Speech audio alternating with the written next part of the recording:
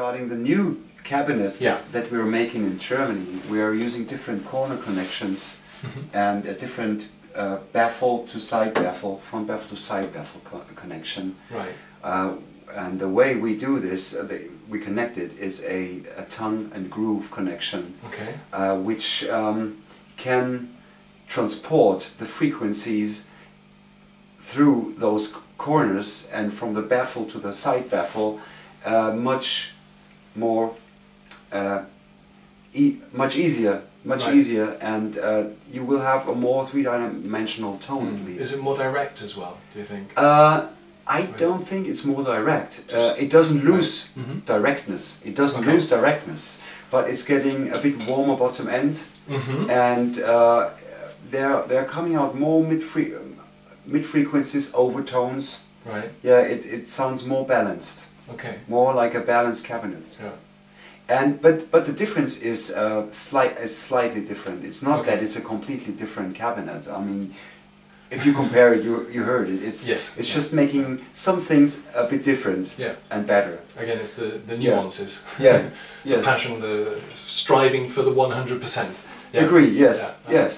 Yeah. Because I know that well, we've put, or you put, to be more precise, the G12K speakers in my old cabinet. So this is old construction. Yeah. But it still makes a big difference having the new speakers in there for my sound. But I think you'd also mentioned that this is also made of a different wood than the new ones, isn't it? This one, yeah, this is one of the early.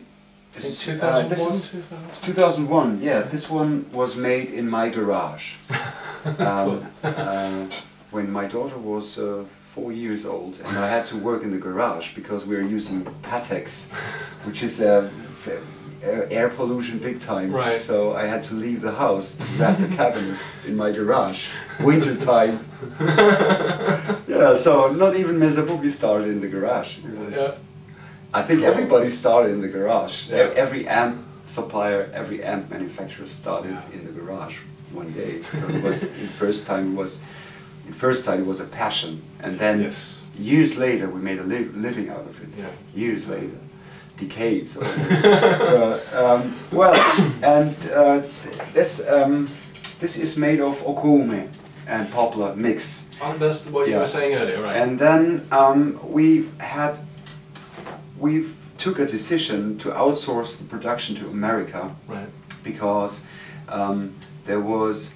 we had more success over in America than we had in Europe, and it was simply not possible to ship the cabinets with air freight, right? And the quantity was not big enough to load a container and ship it. Right. Also, it was they have been a time gap of 90 to 120 days to get back the investment. So it was we had a very small, which we still have. We had a very small growing American distributor, and he didn't have the funds to finance this, and we didn't have it either. So we said, well, if we outsource the production to America, it will be more efficient to do that.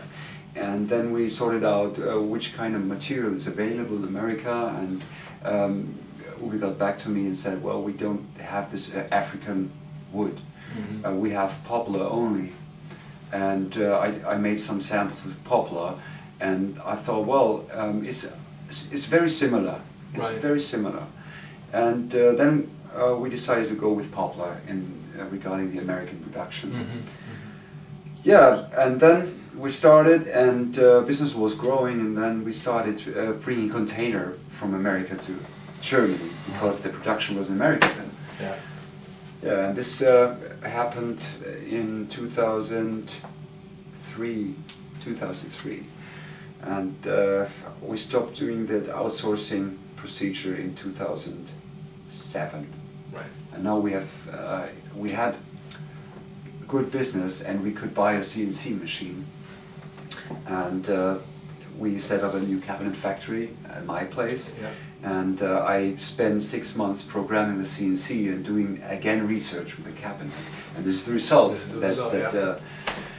Tongue and groove thing. It's not possible to do it with small tools. Just for the non-woodworkers amongst us, could you just explain what a tongue and groove is? Tongue and groove is the traditional way of fixing two baffles is that way, with a glue. Tongue and groove means you make a groove on one side of the baffle and a tongue on the one that coming in a 90 degrees angle. Right. And you have more, at least you have more space for the glue and for the frequency as if you're doing it straight. Right. So you have, if you're fixing two plates or two sheets with like 18 millimeters, you have 18 millimeters of glue. If you're doing that tongue groove thing, you have, if it's an 8 millimeter tongue, you have, and it's 8 millimeter deep, it's 8 and 8 and 8 and another 11. Right. Which is a big difference. Which is a big difference. And we do it there at the corner connections. I will do some photos in the factory next week. And I'll try and splice them into the video at the appropriate points. But if not, I'll put a link up to where everyone can find them and see them. And also the front baffle is fixed to the side baffles with that tongue and groove system. Yeah. And this is the only difference to the old cabinets, but it's really one step beyond.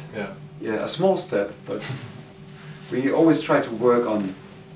We never sit still and think, well, we have the best cabinet. No.